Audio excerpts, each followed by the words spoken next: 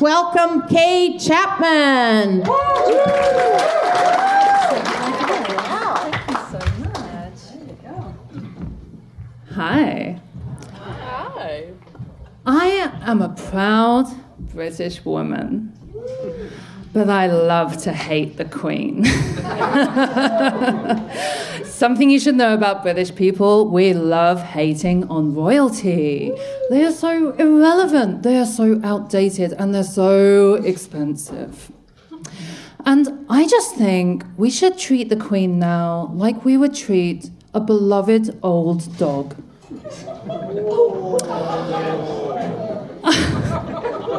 Okay, bear with me. Imagine if you had a dog. Imagine if it just didn't look like it enjoyed life anymore. If it was 93 years old, 93, and it was costing you £36 million a year. Wouldn't you do the kind thing? Wouldn't you put it out its misery? Another thing to know about British people, never play Scrabble with a British person. Oh, because we would never admit this, but God forbid that you guys know the Queen's English better than we do.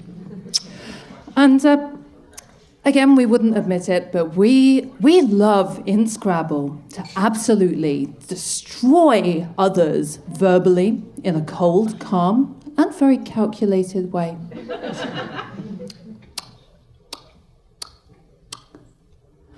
That's arsehole for 45 points. Now, I'm not just a terrible person. I have a wonderful partner who I love dearly. And, we're in a serious relationship, but we just don't want to get married. It's not necessary. It's a piece of paper, and it's so expensive. But I still want the big fucking party that comes with getting married. Why is it we only have parties when people die or when people get married these days? And I'm not going to wait until I die to have that big party for me. So my non-wedding, it would be beautiful. I would have a cake 12 tiers high, with a figurine of me and him on top dancing and a big pile of money. We would make a solemn commitment purely to continue having great sex for the rest of our lives, in sickness and in health. And at the very end of the ceremony, I would line up all of my married friends and throw a bouquet to predict who's going to get divorced next. And I'll stop telling that joke when my friends stop getting divorced. So my partner and I, we crossed the border recently. Day trip to America, very nice. And we crossed the border on foot. Because we were worried there might be drugs that we'd forgotten about in the car. Like Canadian problems, am I right? Fuck. Cross the border on foot. We make great Mexicans. And that's terrible. Sorry. Anyway, that's not the story. We crossed the border, and very normal border crossing, up until I hear this noise, and it sounds like this.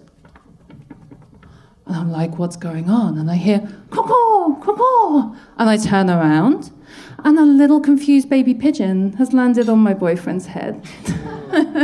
And it starts making a nest. It starts getting cozy like this. And he turns around and he says to me, help me, literally help me. And I'm useless. I'm just useless. I'm doubled over laughing. All I managed to say is, hang on, give me a sec. I need to get my phone out. Let's take some photos here.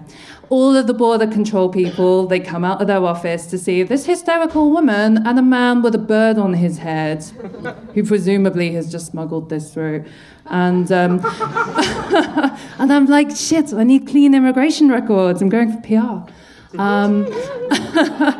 And to top it all off, then a load of Chinese tourists come over because they all want the bird on their head as well to take photos with for fucking Instagram. It was beautiful. So don't ever cross the border with me. Talking of birds, I really love birds. You might see I have quite a few bird tattoos here. So I'm going to talk you through my tattoos. Because quite often people ask, what do your tattoos mean to you? And my tattoos, they do have a lot of meaning. I don't care if I end up looking like a slinky, incidentally. So it's fine. I'll just go with it. So I have a barn owl to symbolize the winter. I have a robin, a bird I find very beautiful. I have a British woodpecker here, lovely green woodpecker. It symbolizes beauty. And I have a blue tit, which is a British summer bird. And I was explaining this to my best friend, and he said to me, Kaye, what have you done? And I was like, dude, what are you talking about? And he says to me, you realize you have got a hooter, a redbreast, a tit, and a fucking pecker. What kind of message are you trying to send? And that's why I'm not getting any more tattoos. Thank you so much, guys. You've been great. All right, give it up for Kaye Chapman.